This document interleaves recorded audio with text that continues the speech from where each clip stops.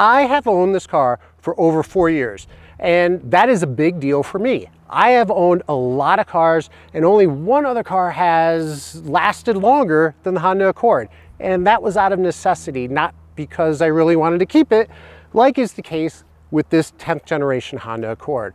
So this is a great car, a fantastic family sedan, great commuter vehicle. And for those of you who are interested in modifying your car, the 2-liter version of the 10th generation Honda Accord is a great platform to start with.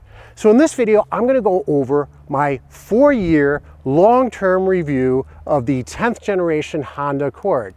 I'm going to go over the pros and the cons. Like any car, it's not perfect. There are a few cons that I will reveal to you, all in a hope of providing you with the information you may need, you may be looking for if you're considering purchasing a 10th generation Honda Accord. So if you're interested in hearing more, then stay tuned.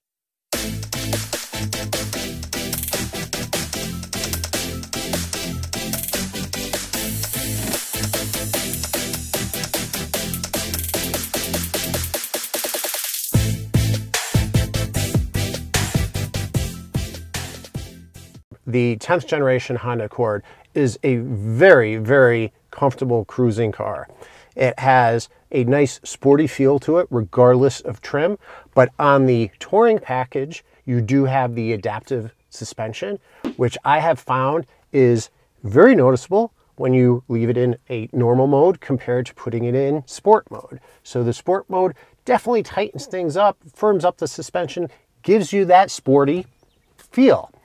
Not too much. It doesn't make driving unbearable. It still absorbs the bumps and road imperfections, but in normal road, it is very comfortable. The steering feel is very accurate. It is not loose and numb like a lot of modern day cars with its electronic steering.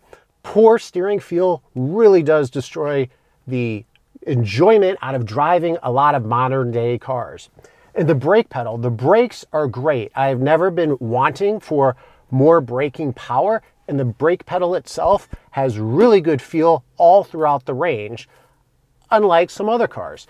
And I will call out Toyota, Lexus. I have owned both and multiple cars, and I've never been happy or confident with the brakes on our Toyotas and Lexus vehicles. They've always felt a little too mushy for my liking, but not in the 10th generation Honda Accord.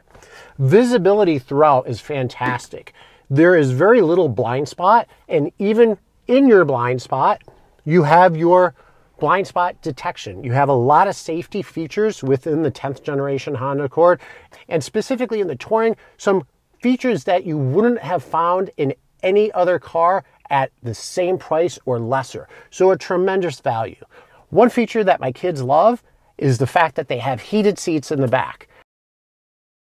When it comes to further features, and I'll put up a comparison here, again, this is a touring, so we do get things like the adaptive suspension, as I mentioned, but we also get the HUD. That reflects various instrument gauge information, including your speed on the windshield. Inside, the dash itself is very clean. Easy to read gauges, a nice mix of touchscreen for your infotainment, as well as the traditional knobs. I do like the fact that when you're changing your temperature, it turns blue when you turn it down to make it cooler, and it turns red when you turn it up. Yes, a little bit of a gimmick, but something fun to have and fun to see. One thing that I've heard mixed reviews on is the seats. Some people have complained about the seats in the car, and I will tell you, for me personally, they're fine. I wouldn't say that they're great, but I've also had much worse seats than what is in the Honda Accord. I have driven this car almost across country. So I have driven it from to Colorado. I think that was about 1,800 miles, and I felt very comfortable. So overall inside, really, really nothing to complain about. As a commuter car, very comfortable. The gas mileage, fantastic. The 10th generation Honda Accord is also offered in a 1.5 liter as well as a hybrid, but this 2 liter gets great gas mileage as it is. As I mentioned, I did drive this cross country and I did get 32, 33 miles per gallon, which is fantastic. And that is with 87 octane. So even better, saves you at the pump. Look at all this room. There is a ton of room in the back seat. Definitely enough for 3 children. And you know what? I've had 3 adults in the back and it's not all that bad. Not in comparison to a lot of other cars out there. The seat in front of me is in a position where an adult, my wife, would sit. And look how much room I have. Headroom, I'm not a tall guy, probably 5'11" on a good day. And I still have an inch or two before my head would start hitting the roof. With the armrest down, this is a very comfortable ride in the back seat. Comfort for 2, absolutely. Let's check out the trunk. I love the trunk capacity of the 10th generation Honda Accord. This is not something that I was looking at directly or trying to find a vehicle that had a lot of storage space, but since owning it, the volume of suitcases that you could put in this trunk is unbelievable. Very, very happy with how much it offers. It is very, very usable. So what's my experience with the reliability of this 4-year-old 10th generation Honda Accord? Fantastic. I have not had one issue over the 4 years. Now there are some recalls on the 10th generation Honda Accord, which I did have serviced and remedied. However, I never had any issues associated with those recalls prior to being notified and bringing the car in for the fix. So what's the maintenance been like on the 10th generation Honda Accord? I have to say, first off, I do all the maintenance myself. With that said, it's been the basic maintenance that you would expect, meaning regular oil changes, tire rotations, filter changes, so cabin air filter as well as the engine air filter. And for all of these, I do have videos so that if you do purchase or if you do have a 10th generation Honda Accord and you want to do it yourself, please see the description below for links. Super easy and it can save you a lot of money. Also had an alignment done at one point, and although we're not at the 30, 40, 50,000 mile mark and the car hasn't indicated such, I have performed an automatic transmission fluid change. So your basic maintenance, doing it yourself will save you a ton, but really should not be expensive if taking it to an independent or even a fairly priced Honda dealership. No car is perfect, so there are some things that I don't like about the 10th generation Honda Accord. Some are small issues that I can ignore, and others do get on my nerves more often than I would like. So what are those 5 things? First one is the stereo.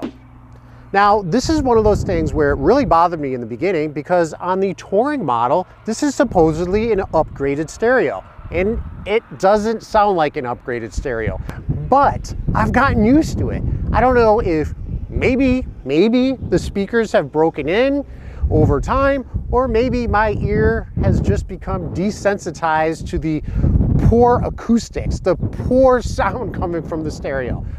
Second is the road noise. So unlike maybe a Toyota, Lexus, a BMW, Mercedes, which arguably those are luxury cars, it is a little loud. You get road noise from the tires. It's not the quietest. It's not a huge issue, especially if you changed your tires. That can play a big role in how much road noise you do hear.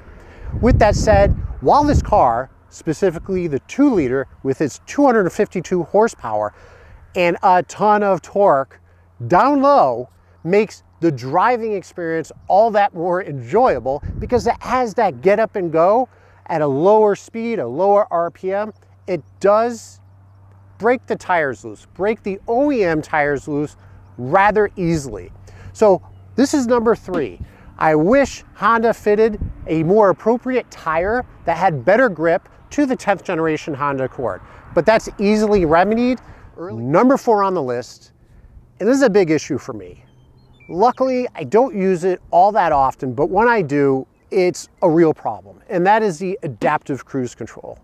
If you're driving in a straight line, no problems. But as soon as you go around any type of curve, or if you have traffic to the right or left of you, objects closer to the edge of the road, the car will pick those up as potential dangers and will automatically apply the brakes. And that's really unnerving. I wish they came up with an update. It should just be software where they can do a software update and have that remedied, but that is an issue that I really don't like.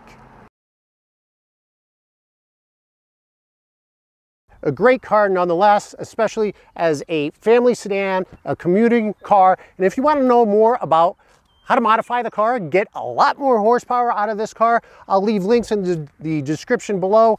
We've done some work on this car, tested out some of the aftermarket tunes, and we've learned a lot about the power potential of the 2-liter Honda Accord. So that's the 10th generation Honda Accord.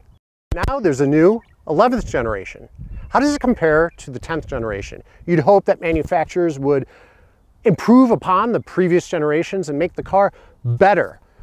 Is the 11th generation really a better car? It has lost the 2-liter turbo engine. With that said, I think we're done for today. Thank you very much for joining, and until next time.